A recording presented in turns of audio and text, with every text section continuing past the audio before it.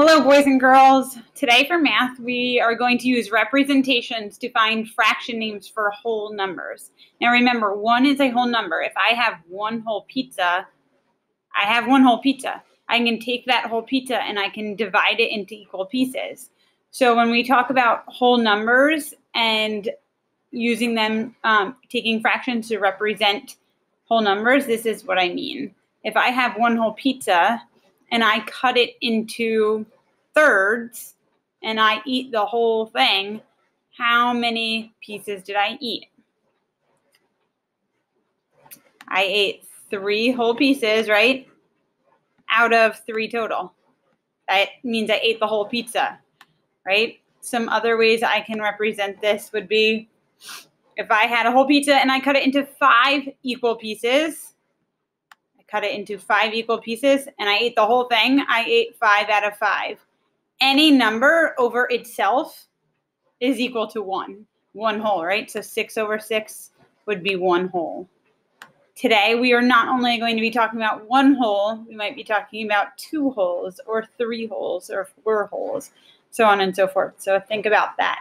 If we had 4 whole pizzas and we're going to cut them into equal slices, how many equal slices do we have in all? That is our objective for today. So let's try one together.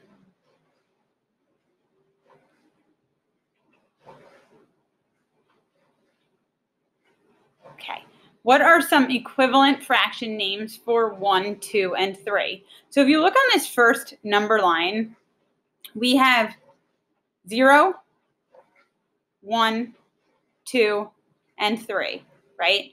Okay, those are whole numbers.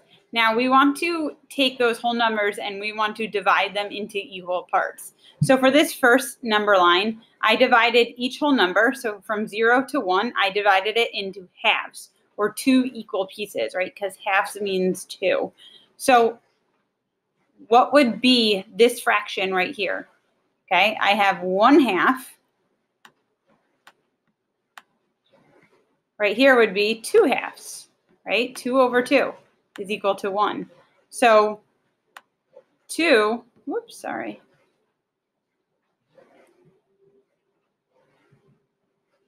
My computer is going very slow today. 2 over 2 is equal to 1. Okay, if I kept on going, this would be 3 over 2.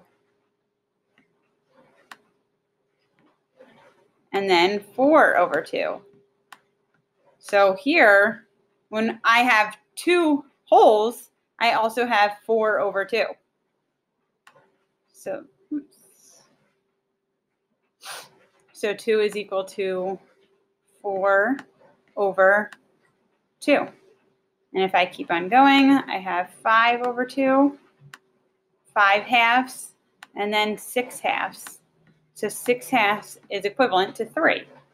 So 6 over 2 would be equivalent to 3. Okay, let's keep going and try to find another equivalent fraction for 1 whole, 2 wholes, and 3 wholes if we were dividing them into thirds. So thirds, here we have 1/3, 2/3, 3/3. Oh, 3/3 is equivalent to 1 whole. So just like we said before, any number over itself is 1 whole. So 3 is the numerator and 3 is the denominator. 3/3 is equal to 1 whole. If we keep on going and continue to label these tick marks, 4/3, 5/3, 6/3. Okay, 6/3 is equivalent to 2. So here we have 6 over 3. And let's keep going to figure out what fraction is equivalent to 3. We have 7/3, 8/3, and 9/3. So 9/3 is equivalent to 3 wholes. So 9 over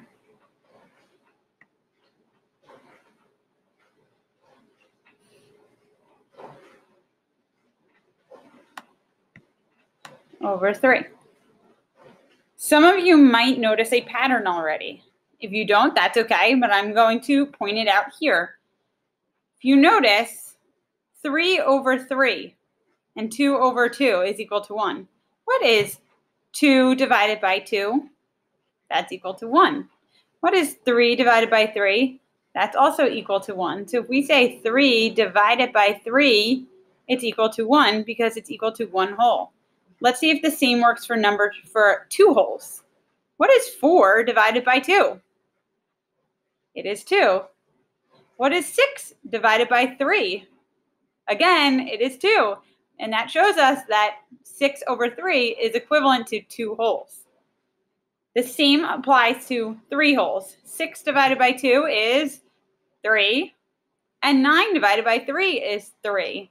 So that is another way that you can figure out what a fraction is equivalent to as a whole number.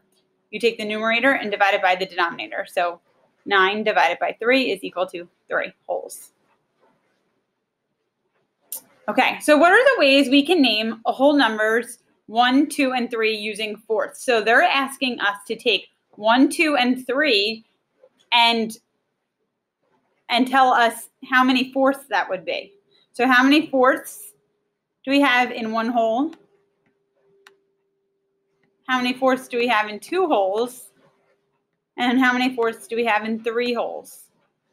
Okay, we know that 1 whole as a fraction would be 4 over 4, right? If I have this 1 whole cookie and I divide it into fourths, I have 1, 2, 3, 4 whole pieces, right? So 1 whole is equal to 4 over 4. You should automatically be able to say 1 is equivalent to any numerator over the same denominator. The numerator and the denominator are the same. That's equivalent to 1 whole. That should be automatic at this point. Okay. Now, if we wanted to have 2 whole cookies, right, and divide them into fourths, how many pieces do we have in all? Let's count them. 1, 2, 3, 4, 5, 6, 7, 8. We have 8 fourths. Now, we divided this number line into fourths too. Let's see if there are 8 equal pieces by the time we get to 2 wholes. 1, 2, 3, 4, 5, 6, 7, 8. We have 8 equal pieces, right, for 2 whole pies, 2 whole cookies cut into 4 equal pieces. Okay, and now let's see if the same works for 3. We add 1 more cookie, right, and they're all cut into 4 equal pieces. We know we have 8 in 2 equal cookies. How many equal pieces do we have in all for 3 cookies? So we have 8, 9, 10, 11, 12. And if you were to count the tick marks on the number line, you would see that there are 12 equal pieces from 0 to 3, right? 8, 9, 10, 11, 12. Now let's see if the trick from before works. Again, what is 4 divided by 4? 4 divided by 4 is equal to 1. What is 8 divided by 4? 8 divided by 4 is equal to 2. And what is 12 divided by 4? 12 divided by 4 is equal to 3. So you can use both of those strategies to find a number, a whole number, and its equivalent fraction. All right, let's try this one. Okay, what equivalent fraction names can you write for 4 using the denominators of 1, 2, or 4? Okay, so if I have 4 is our whole number, and we're going to rewrite it with denominators of 1, 2, and 4. Okay, let's take a look. We have 4 pizza pies, right? 4 whole pies. If we cut each pie into 1 piece, that means we're leaving it the same, right? How many pieces do we have in all? Well, 1 piece, 1 piece, 1 piece, 1 piece. If we were to count them, we'd have 1, 2, 3, 4. 4 over 1 is equivalent to 4 because 4 divided by 1 equals 4. Let's try it for 2. if we take each pie and we cut it in half, right? Cut it into 2 equal pieces. How many pieces do we have in all?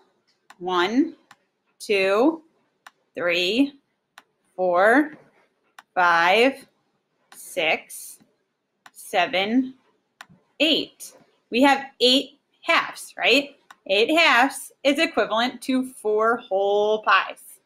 All right. Now, what if we were to cut them into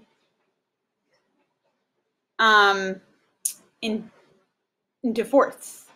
Let's get rid of our numbers here, and now let's try cutting them into fourths. They're already cut into halves, so now we would just have to cut them in half again, right? To cut them into fourths. So they're already in halves. Let's make another cut. Sorry, it's black. It's hard to be perfect when you're drawing on the computer. Okay, so I cut them all into fourths, right? How many pieces do we have in all? I'm just going to put a dot instead of the number just because that's a little bit easier.